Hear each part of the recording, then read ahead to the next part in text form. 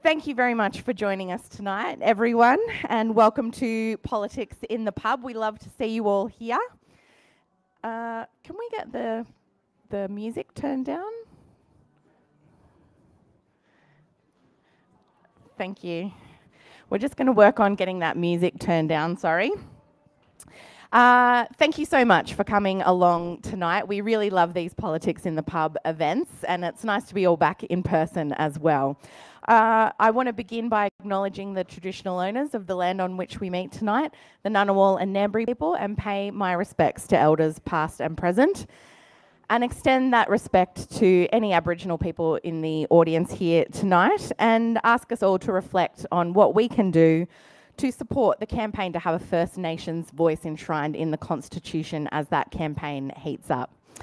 Before we dive into this evening's events, I want to remind you that the Australia Institute is holding a revenue summit in Parliament House on the 6th of October.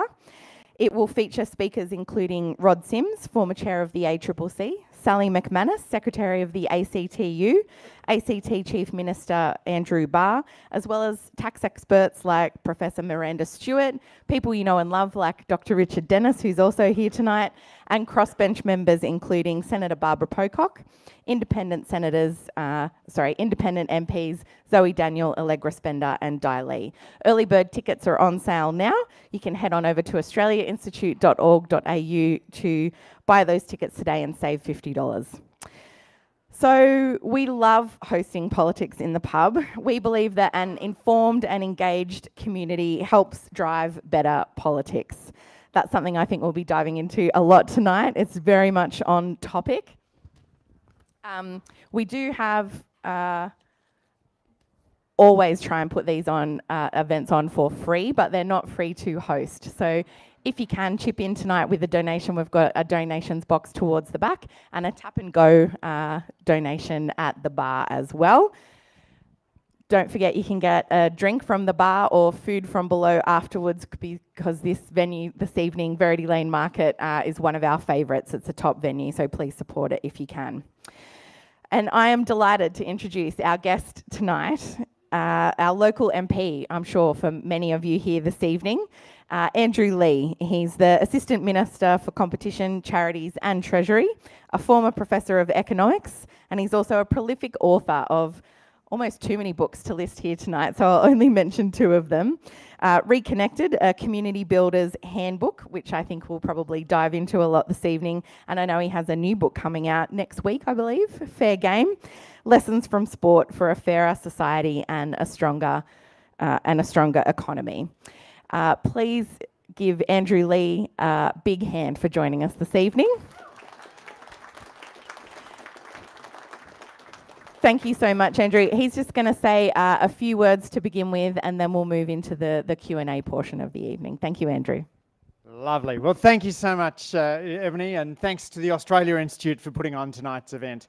I have missed being in a pub with real human beings for the last 2 years. So it's such a pleasure to be in a room with a bunch of friends, progressive activists, great Canberrans, contributing to what, as Ebony said, is the stuff of politics. Being able to shape the world through ideas and having a Labor government at the federal level that's willing to listen to your ideas. Can I thank the Australia Institute, which has just been a remarkable contributor to the public policy debate over many years. The work that Ben, Richard and many others do is just so critical to shaping the progressive debate in Australia.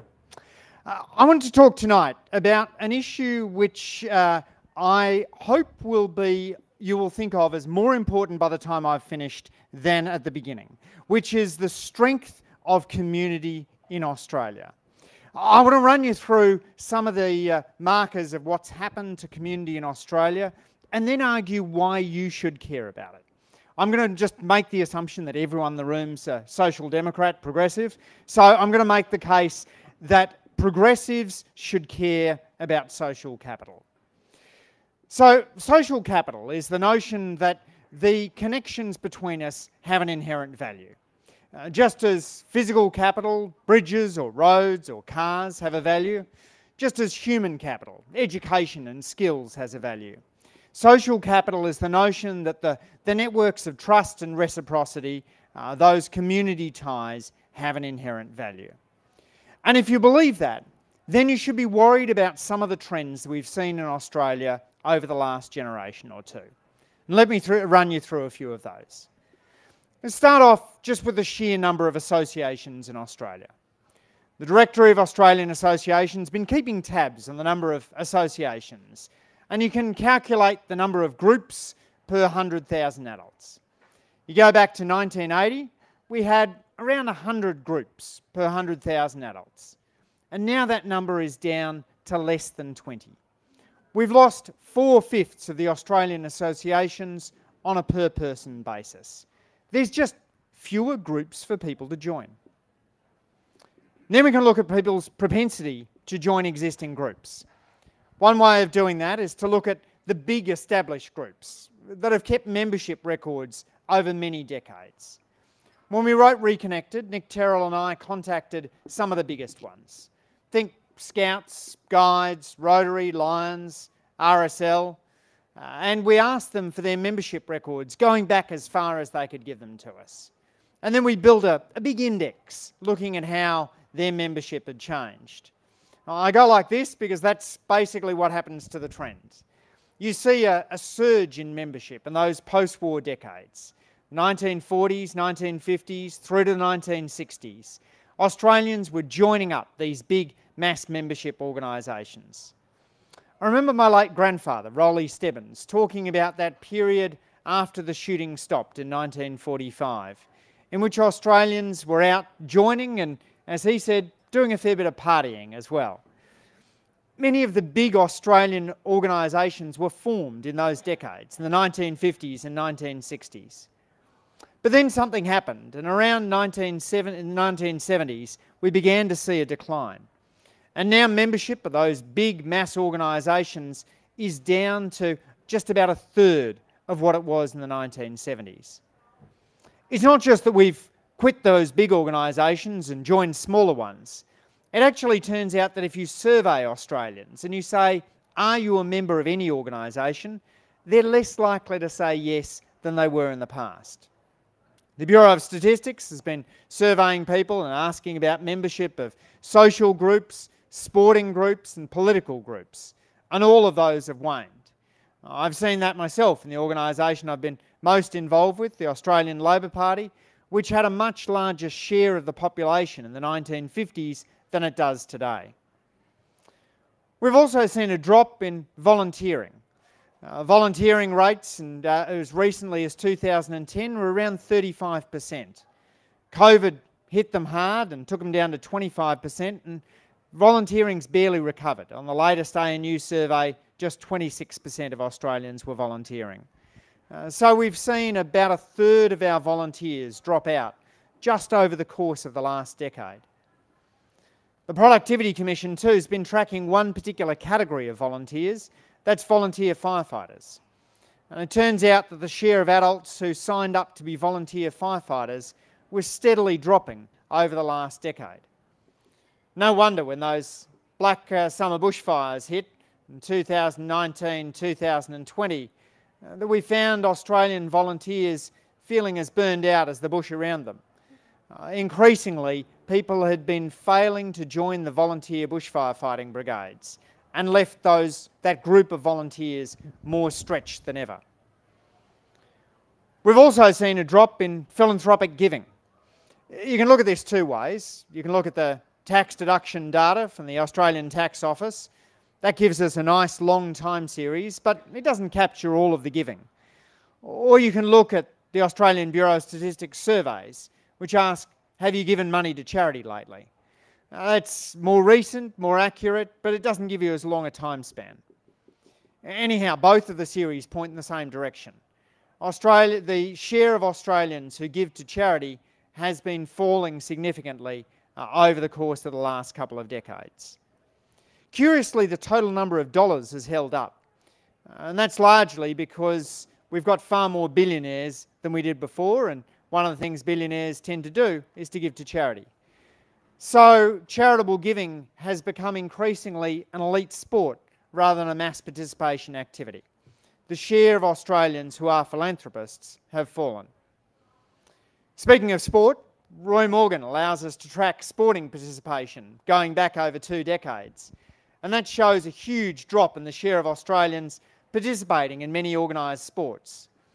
Netball is down, AFL is down, cricket is down massively, golf has gone through the floor. Australians are switching away from team sports and moving towards individual activities. More of us are likely to be going for a walk. More of us go to the gym. But they tend to be individual activities. And yes, just in case you're a fan of Robert Putnam, bowling is down. Australians are not bowling in leagues, and less of them are even bowling alone. There are fewer Australians involved in many of these team sports. We've also seen a drop in another form of community organisation, which is religious participation. At the end of World War II, about half of Australians attended a religious service monthly or more often. And now that's down to just 1 in 7. We can debate the theological implications of that, and I see there's some views about that. But one of the things it's done is to hit the strength of community. Those who attend religious services are more likely to give money, even if you exclude their religious giving. Those who attend religious services are more likely to volunteer, even if you exclude their religious volunteering. This is nothing about their beliefs. Believers are not, by virtue of belief, more likely to be involved in the community. It's attendees who are more likely to get engaged. That's because the main reason that people give and volunteer is that someone asked them. And attending a religious service puts you in contact with other people who are more likely to ask you to do something like, for example, to give blood. We've also seen a fall in trade union membership, and I hope there's no applause for that one. We've seen since the early 1980s a drop in the union membership for about half the workforce to about 1/7 of the workforce. That's got industrial implications because unions are of course the organisation that brought you the weekend and 4 weeks of annual leave. But it's also got community implications because unions play a key role in introducing a new worker around to their co-workers or organising a lunchtime barbecue. With the decline in unions, there's been a decline in a bit of that civic glue, a bit of that community spirit in the workplace. And I think that's a problem. We've seen a decline in informal socialising. Nick Terrell and I, for Reconnected, found a survey that had been asked in 1984 that asked people, how many friends do you have who you could trust with a confidence? And then we asked survey researchers to ask those again. We did that in 2005 and again in 2018. And we saw a significant decline in the average number of friends that the average Australian had. In the mid-80s, the average Australian said they had 9 close friends. Today, the average Australian says they've got 5 close friends. So we've shed about half of our close friends. The survey in 1984 also asked, how many people are there living around here who you could drop in on uninvited, without asking for an invitation? 1984, people said, oh, there's about 11 people around here I could drop in on uninvited. And now a typical person says more like 5 people they could drop in on uninvited. So in the period since the TV show Neighbours has been on the screens, we've lost about half of the neighbours that we know in real life. Australians are less likely to have close friends and less likely to know our neighbours. And the final metric, which strikes me pretty starkly. Following work by Robert Putnam in his new book, The Upswing, we looked at Australian books and the words used in Australian books. Google's Ngrams allows you to do this beautifully. They've scanned thousands and thousands of Australian books, fiction, non-fiction. And so for each decade, going back 100 years, we can ask the question, how often do those books use the collective words we and us? And how often do they use the individualistic words, I and me? And we can build a ratio of the two, a we to me index, if you like. That we to me index sits pretty stable from 1900s right through the 1970s. And then in the 1980s, it starts to drop and drop and drop. Australian books are becoming less collectivist and more individualistic. less communitarian, a little bit more Ayn Rand. Our books are telling the same story of the surveys that I've mentioned to you before. A more individualistic society, a less collectivist society. Now I've got to say, if you told most of the stuff about community to 25-year-old Andrew, he would have said, so what? Social capital's a bit of an issue for middle-class engagement. It's not really something that I, as a social justice warrior, care about. I care about egalitarianism and inequality, not about this soft stuff about how many people are joining groups or how many friends they have. But Bob Putnam's persuaded me that inequality and community aren't two distinct issues. They're actually two sides of the same coin. And that if you look at the trends in a lot of advanced countries, the period in which countries become more equal also tends to be the periods in which their strength of community becomes stronger. And the period in which community bonds have frayed is also the period in which inequality has risen. Both of these are we versus me problems. Both of them track together. And I don't think it's a coincidence that the rise in inequality, the fact we've gone from no Australian billionaires in 1986 to 137 Australian billionaires today, also tracks the decline in civil society. And so I'd argue that progressives ought to be engaged in the issue of the decline in community. I've been fortunate enough to get the portfolio of Charities Minister after the election, and I'm basically treating that as a community building portfolio. Much to the shock of some of the boffins in Treasury, we've been organising building community forums around the country.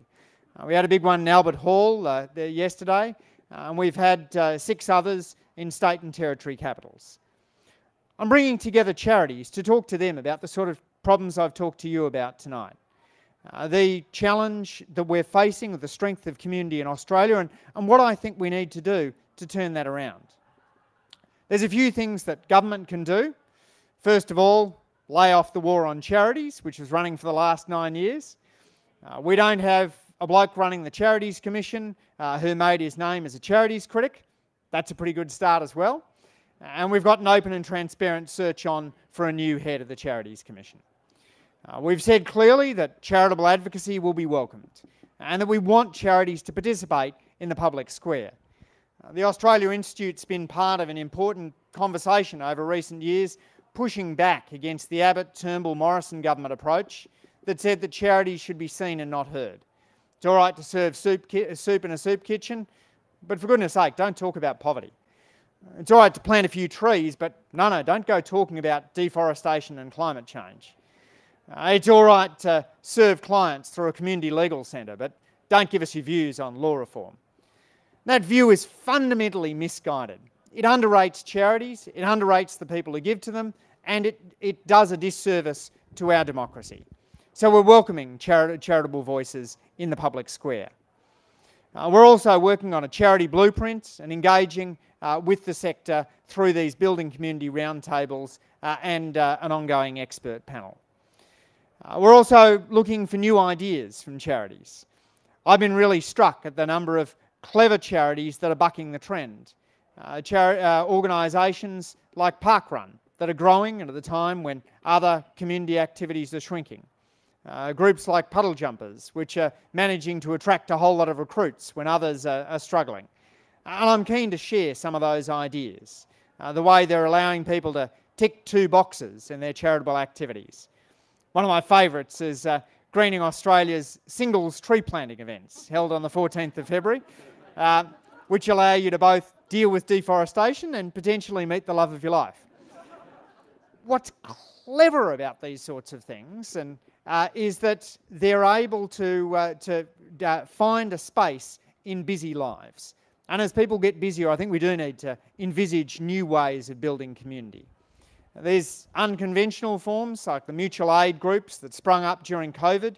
There's online engagement, such as the Kindness Pandemic page, which shared stories of collaboration and cooperation within communities. So I think there's a bit the charity sector can do. I think there's a bit that government can do. But this is really, in my view, a job for all of us. And I want to make sure that the community building agenda is seen as inherently a progressive agenda. It is really important to me to persuade people who have the same views that I had when I was 25 years old, that community is not someone else's problem. That getting engaged with a local sporting group, that giving money to charity, such as the Australia Institute, if you're thinking about a good cause, that giving back to your community is fundamentally part of the progressive project. This isn't an issue where government needs to step back and so we can have the charity sector step forward. This isn't David Cameron's big society. This is a progressive agenda which allows government and the community sector to work together to build the kind of society that involves us having more friends, more groups, and more engagement with our neighbours. The kind of society in which people are able to pitch in, and in which we see a responsibility for helping out those in our street. The kind of society where we have a strong and activist government looking to solve social problems, but we also see it as our own responsibility. If we see kids in the local street who look as though they might need someone to chat to, in which we're out there volunteering and giving our time and engaging in the community. There's a lovely distinction between CV virtues and eulogy virtues. The CV virtues are the honours and awards we get, the prizes, the salaries, all those sort of status markers. Some of those things that those who are in my building up in Parliament House seem to care an awful lot about. And then there's the eulogy virtues. They're the things that people will talk about when we're lying in a box on a stage like this, and we've just shuffled off our mortal coil. The eulogy virtues are things like how you treated other people, what you gave back to your community, the kindnesses that you showed, and your willingness to build a better society. And it's those eulogy virtues that I think we invest in when we invest in community. I think there's a great opportunity to reconnect Australia and build a stronger society, and very much look forward to hearing your ideas and working with you on that project in the years to come. Thanks very much.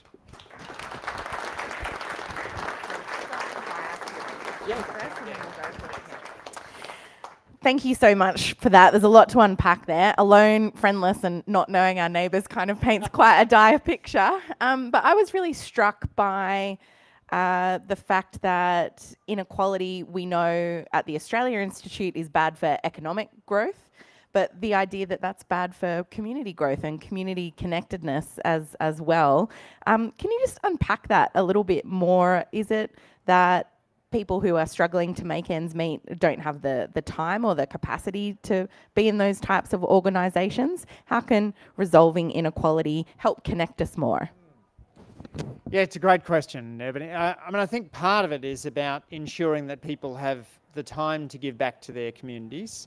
It is interesting now that it's almost 50 years since we had the last major campaign on working hours, and we are in a world in which a range of other advanced countries have more weeks of holiday than us. So one way in which we might be able to have more time for community is through having a conversation around the number of weeks of holidays we have. Another way would be through truly flexible work.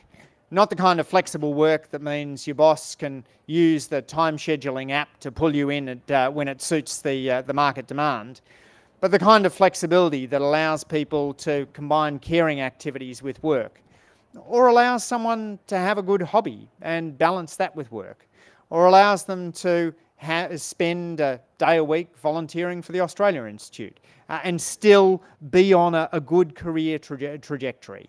That workplace flexibility, I think, is enabled by stronger unions and by having a greater worker say, and getting the power balance right in the workplace. That's good for inequality and good for community too. You also mentioned the fact that it was in the post-war years that kind of drove that initial joining of things, the community connectedness.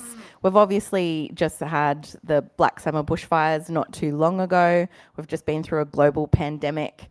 How much did the pandemic kind of isolate people and exacerbate some of these trends we're seeing? Yeah, so we'd sort of hoped initially that the pandemic would bring out a sense of community connectedness. And it did, I think, in those initial weeks. But then it had a much bigger negative effect. So much in life is habit. People just got out of the habit of volunteering. People got out of the habit of joining. People got out of the habit of coming along to events. It is fantastic to see so many people here tonight. But I know there's a lot of community groups that are really struggling to get back on track. So finding a way of rebuilding that is going to be important. It's interesting to me too to see some community groups turning off the hybrid option and insisting that people come in person because they argue that the value of the in-person interaction is higher. Apologies to those watching on the live stream right now. It's a good observation.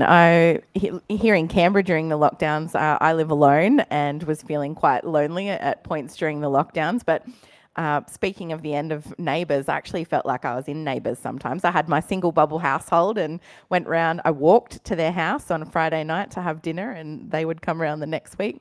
So paradoxically, I got a greater sense of community, met my neighbours and that kind of thing. I did want to ask about, if I can, your book coming out next week and sports, because obviously along with religion and charities and other things, sports is obviously a huge way that communities connect, particularly team sports, as you were talking about. But you also mentioned things like parkrun and other things. Is there anything you could give us a sneak peek of from your book tonight that speaks to that? I think there's a lot that we can learn from sport in terms of building a fairer society. Sport's not perfect, but it does remind us that the notion that we have to choose between excellence and egalitarianism is a false one. The best sporting contests prize people who push themselves to their physical limits, but also prize a degree of fluidity that we often don't see in the economy. 4 of the 5 biggest firms on the stock market today were there in 1985. But if your favourite sporting contest had that degree of stasis at the top, if the same four teams had just been sitting on the top of the ladder for 40 years, you'd switch to a different code. So we do see in sport a willingness to prize equal treatment. You know, teams swap halves swap sides at half time in order that neither gets the advantage of a wind. Sports like golf have a handicap to make them fairer. We literally put lead in the saddlebags of horses on the Melbourne Cup in order that it's a fairer and more interesting race. So there's an ability, I think, to learn from sport about how to achieve both excellence and egalitarianism. Sport's not perfect, but it's got a few lessons for Australia, I believe. You've very helpfully led into my next question, which is I heard you earlier in the week making those comments about competition in Australia and the fact that so many large firms are still dominating the ASX compared to 20 or 30 years ago. I wondered if tonight you could just touch on some of your observations on that and the problem that shows with how competition is working in Australia and kind of how you're looking at that as the minister in this area. Yeah, I've been really concerned about the fact that we've seen a mozza of mergers but a scarcity of startups. The startup rate has actually fallen in Australia since the turn of the century. And yet we've got almost a 6-fold increase in merger volumes since the late 1980s. What that means is that markets have become more and more concentrated. The dinner party game that you can play with your nerd friends, well, let's face it, we're all really policy nerds in this room, so you probably don't have any friends who aren't policy nerd friends. Sit around the dinner table and ask, how many industries can you name that are not dominated by a handful of big players? Good luck with it. I come up with a very short list when I play this game with my friends. So, you know, it's not just banks and supermarkets, it's baby food and beer. There's a whole range of sectors that are deeply concentrated. When I was over in the States recently, I met with a range of policymakers who are concerned about this. Amy Klobuchar, who was one of the presidential contenders for 2020, has written a book called Antitrust. She talks about market domination going all the way from baby food to coffins. Both of those industries, the top 4 firms have about 80% of market share. And you saw it with the baby formula shortages in the United States, massively exacerbated by the fact that this is essentially a duopoly. So, yeah, we do need to get a little bit more dynamism in the economy, and that degree of market concentration I don't think is healthy for the economy. Yeah, just for the non-economists in the room, why isn't it healthy for the economy? You talked about those supply chain crunches with baby food, but what other impacts does it have? Why is that bad? So a bit like demographers think that we need plenty more babies in order to have a healthy society, so too industrial organisation economists think we need new firms to have a healthy economy, and that you can't just sustain an economy based on the old players. Some people say that if you looked at Detroit in the 1950s, you could tell that it was going to fail one day because the economy of Detroit was just dominated by the big 4 auto manufacturers. And there weren't many small firms in Detroit. So then, fast forward half a century and suddenly the big players get into trouble and there's no new contenders to take them on. That's the risk we have in an economy that's become increasingly concentrated and where a small number of firms are accounting for a very large share of economic activity. We'll come to questions from the audience in just a second. So you'll see down here we've got a microphone. If you want to start lining up here, if you've got a question for the Assistant Minister, we'd appreciate it. But before we go to questions from the audience, I did want to come just quickly back to the idea of community and how much technology has impacted on people's connections, because obviously we're all spending a lot more time online and those types of things seem to be designed to keep us on our phones and not meeting up in person. How big of an impact has that been on community connectedness? Yeah, great question, Ebony. So I think we hoped when the internet came on stream that it would be more like another telephone than another television. But pretty much now the jury's in on that one, and we spend much more time passively watching on the internet than we do communicating with others. And that means that there's a risk that these fabulous technologies, the supercomputers in our pockets, are taking us away from face-to-face interactions rather than encouraging face-to-face interactions. It doesn't have to be that way. There's certainly a range of apps that allow you to meet up with friends or build diverse communities. Now, if you're a stamp collector in Broken Hill or a transgender in Dubbo, then the internet does allow you to link up with like-minded souls. But there's a risk that too much doom scrolling can decrease physical in-person interaction. And I see this particularly as the father of 3 boys and struggling with their device use. I'm just so conscious, Ebony, that these apps that they're using are designed by brilliant computer programmers in Silicon Valley using the latest psychology addiction technologies. They are working very hard to addict people, to maximise their revenue, to maximise the amount of time my kids spend staring at the screen.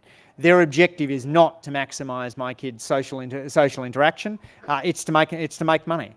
No surprise, the best in Silicon Valley are very good at making very, very addictive apps. Can I get a show of hands from the audience who's got a smartphone?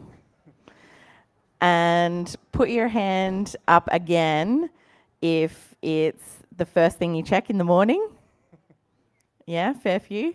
What about the last thing you check before you go to bed? Yeah, that's a big problem, isn't it? Thank you so much. If people would like to come down, I'm not sure if we've got other questions from the audience, please make your way down. But Andrew, one last one while we get people to come to the microphone. In your capacity as an ACT Member of Parliament, would it be good for the Canberra community to have 4 senators in the national debate? I think it would be great. I would love to have more political representatives. The challenge that would come is that my annoyingly mathematical colleagues might point out that the ACT currently has 2/76 of the Senate and less than 2/76 of the Australian population. Yes, it is quite right that Tasmania has more, but New South Wales has proportionally less.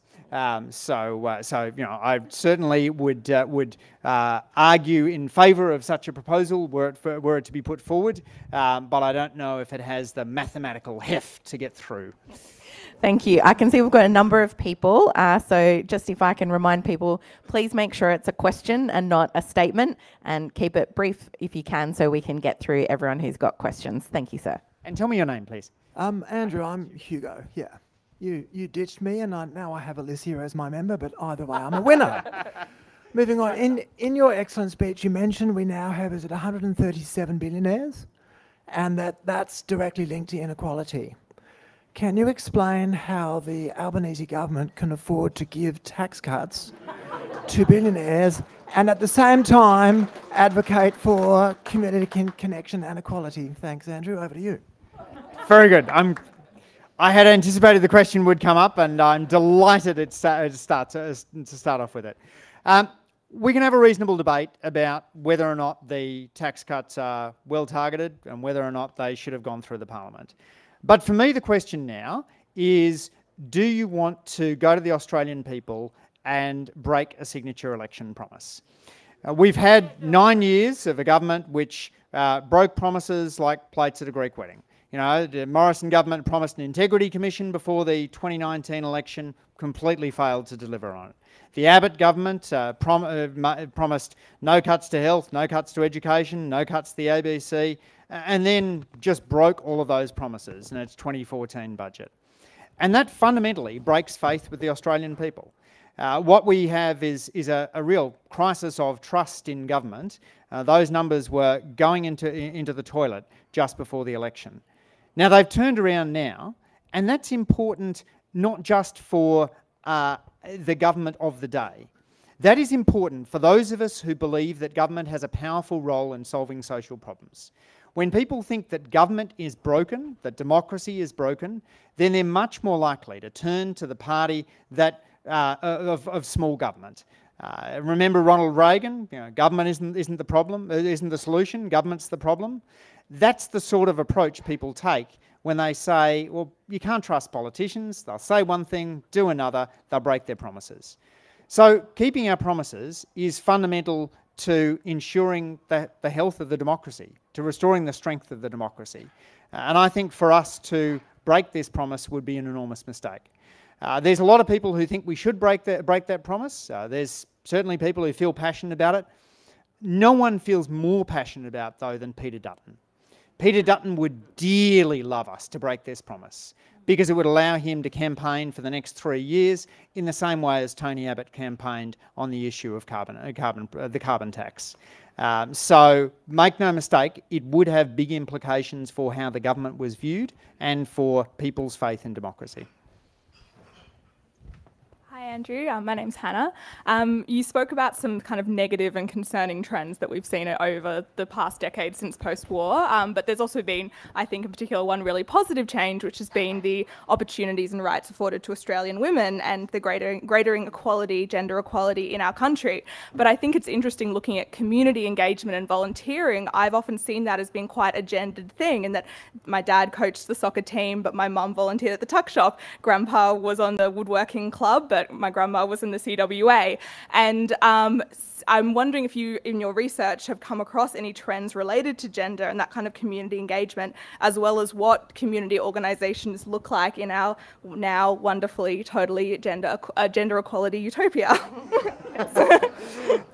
Thanks, Hannah. Great question. Yes, the 50s were more sexist, racist and homophobic than today. I do not want a bunch of the socially retrograde attitudes which prevailed in that era to come back.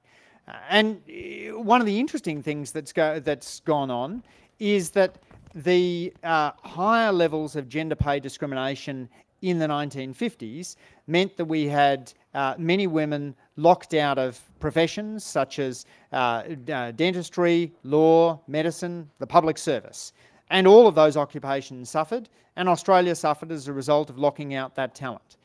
Many of those talented women then worked in the community sector and worked as volunteers. And so the challenge now is not to bring back those retrograde social attitudes, it's to try and build community in an environment in which there is less, though of course not no, gender pay discrimination. That's a challenge, but I think it's one that we can tackle. Thank you. My name's Nancy. Thank you very much for your talk, Andrew. Thank you, Ebony, for organising these things. And for what it's worth, which is nothing at all, I did work in a company in Detroit that didn't have anything to do with the car industry. Oh, no, and it's now gone, and the factory where I worked is now upmarket housing. Wow. But that's not my question. There are people who say, and we always wonder, what should the charity world be working on? How much of what charities are doing now is actually something the government should be providing, and they're only stepping in because there is no government support for it. So I'd like to know what you think the balance should be. Are there areas where charities are doing more than they should now? Are there areas where the government's doing more than it should, doing less than it should? What is your view on that? Yeah. Thanks, Nancy. I think it's always an interesting question to work out where those lines are. The creation of the National Disability Insurance Scheme, I think, goes to one of those core issues, which is that the National Disability Insurance Scheme saw the government picking up a set of tasks which had been predominantly done by the community sector before that. But there's also great potential for the community sector to be the sort of R&D division of society and try new and innovative approaches. I'm interested particularly in foundations such as the Reichstein Foundation that's looked to encourage social entrepreneurs and try innovative ideas. My own philanthropy is shaped very much through the effective altruism movement, which is a movement that's focused on trying to measure impact as rigorously as possible. Through randomised trials, the Against Malaria Foundation estimates that for every $5,000 it receives in donations, it manages to save a life. The idea that you could save a statistical life for $5,000 is to me pretty remarkable. But part of the way they've done that is to get the cost of bed nets in Africa down to just $2. So I'm interested in that measurement piece, and for me that's one of the areas where I'm excited by what charities can do. But again, just to reinforce, the desire for the philanthropic sector and the charity sector to do more is not a desire from me for government to do less. Thank you. Next question. Thanks, Andrew. My name's Marius. I'm a proud APS worker and CPSU delegate. I just wanted to challenge you. You talked about social capital declining. If you think about the conservation of energy, it doesn't get destroyed or created, it gets transformed. So when you think about something like social media, I've got 500 friends. When you think about declining sport, esport has increased 11% annually compound per year. Can you talk a little bit about how maybe not social capital being lost, but how it's changed and how maybe we could tap into that in a different way? Thanks, Marius. The extent to which we should value online engagement, I think, is a really challenging issue. Those online communities can be extraordinarily powerful, but there's also a risk that people are spending time online not engaged in any sort of community, but engaged in activities that take them away from the main game. And I'll just use one example of which is politics. I was quite influenced by a book by a Tufts political scientist called Etan Hirsch titled "Politics is for Power." And Eitan Hirsch argues that too much political engagement in the United States has turned into what he calls sports spectating. It's people cheering and jeering from the sidelines rather than actually going out onto the field. And Eitan Hirsch argues that while it might feel good to post a snarky comment on Twitter about the other side, it's actually much more effective to turn up to a local council meeting with 20 people in the room and try and shape a zoning decision in your local neighbourhood. Or to go and find somebody who disagrees with you politically and have a face-to-face discussion in which you try and persuade them. So I think the changes that we've seen in political engagement potentially take people away from the sorts of work that you and I would value, and the sort of work that's really at the heart of the way in which unions like the CPSU have been so successful. It's that direct engagement, persuading people, talking to them about why they ought to be part of a union and what the union can achieve. It's harder to replicate in an online setting. Thank you. Next question. Hello, my name is Matilda. I guess a lot of people, my question comes from the fact that a lot of people who are quite community-minded pursue that in their paid employment in the way of like for instance, I work with victims of crime in the ACT. I guess how, over the last few years with the pandemic, people like healthcare workers, community workers, they've been pushed to their absolute limit and they've got nothing left for themselves, really, let alone extracurricular community engagements. How do we support people who are our frontline workers and who are so community-minded? How do we fill their cups, and how do we get that system working in a way that I guess structurally works and doesn't just leave people medically burnt out, not like the casual way that we talk about it, but really with nothing left? Thank you. No, thanks, Matilda. And I think part of it is about ensuring that there are real careers available in those sectors. I had a head of the Jobs and Skills Summit starting at Parliament House tomorrow. There's been a whole series of forums with different sectors, and as the Assistant Minister for Charities, I held one today with charity and not-for-profit peaks. And we were talking, it was about jobs and skills in the charity and not-for-profit sector.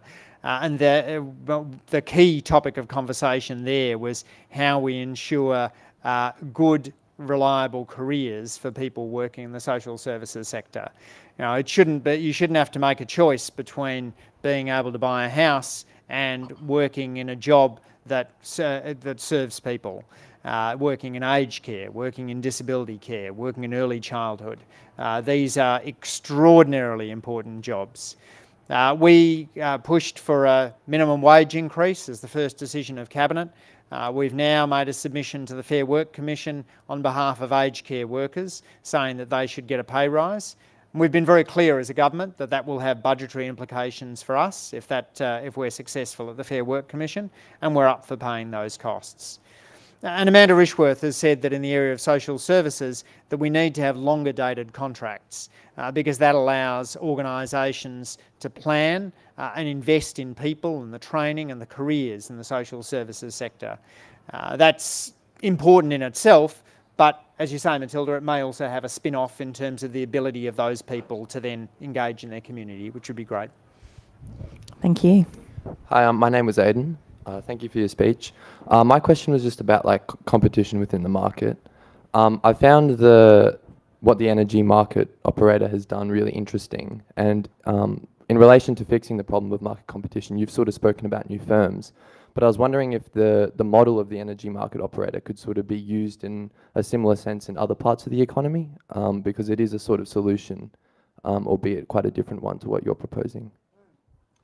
So the problem with having events like this in Canberra, Aidan, is that you get people asking questions which are based on a kind of deep understanding of the sector. And I've got to say, energy markets are not something that I've invested my head in as much as I should have. So I'm happy to defer to others on the structure of the energy market.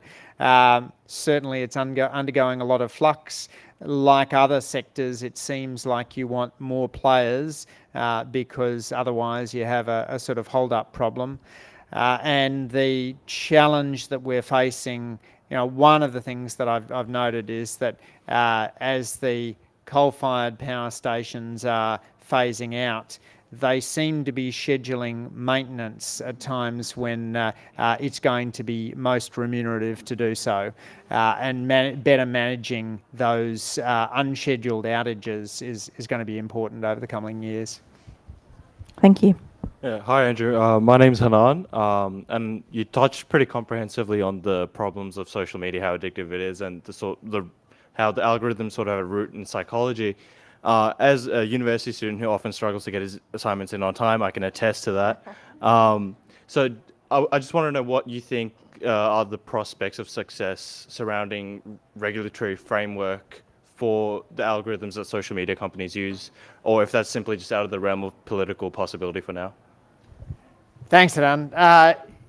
Look, I think it's a big issue. There's been a rise in youth mental health problems over the course of the last 15 years or so. It seems to start around 2007 to 2012, which is the period where smartphones launch and a whole lot of the key social media platforms get going.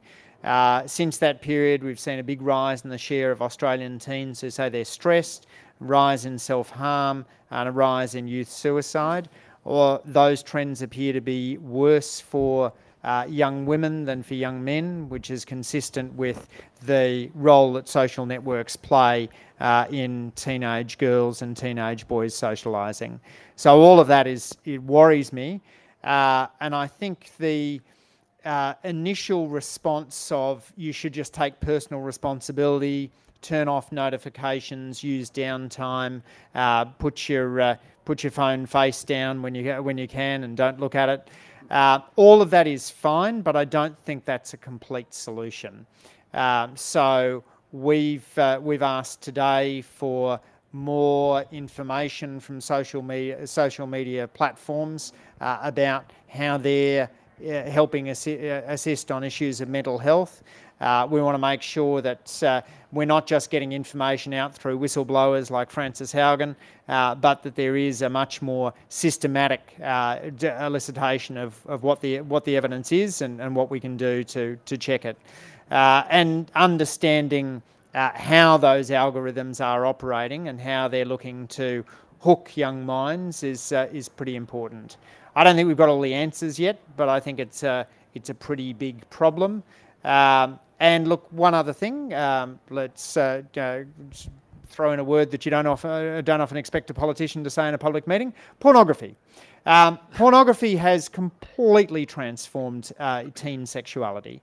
The switch from dirty magazines to violent videos is having, I think, really concerning impacts on relationship formation among young Australians, and that's also one of the aspects that we need to keep a stronger eye on.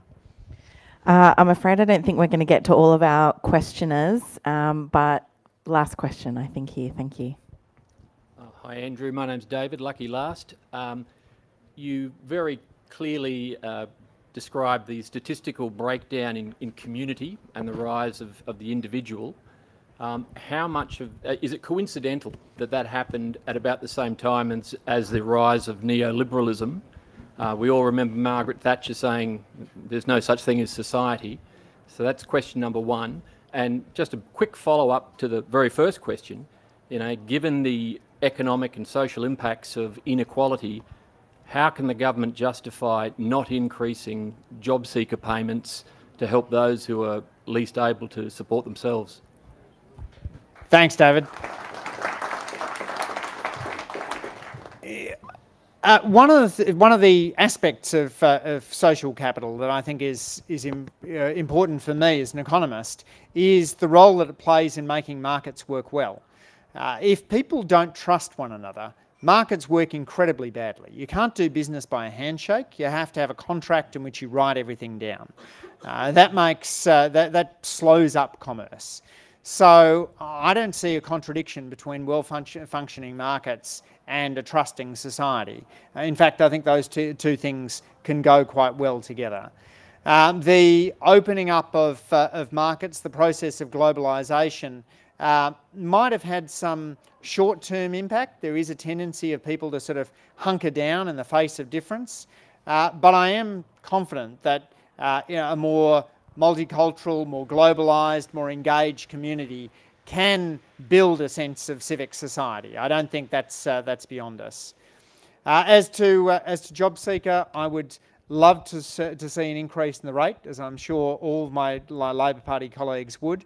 Our challenge is simply the $1 trillion of debt that we've been left and the priorities that we've set of fixing the National Disability Insurance Scheme, investing in aged care, and making sure that we deliver on the promises we've put in place. But each budget will review these payments. If we're able to increase them, we certainly will. I understand the case that you've made, that ACOS has made. It's a pretty powerful one. Ebony, thank you. The wonderful range of questions and such a dynamic and interesting conversation. So thanks everyone for taking the time to come along tonight. It means a great deal that you're here to support the wonderful Australia Institute. And thank you very much to Andrew Leigh. A round of applause, please.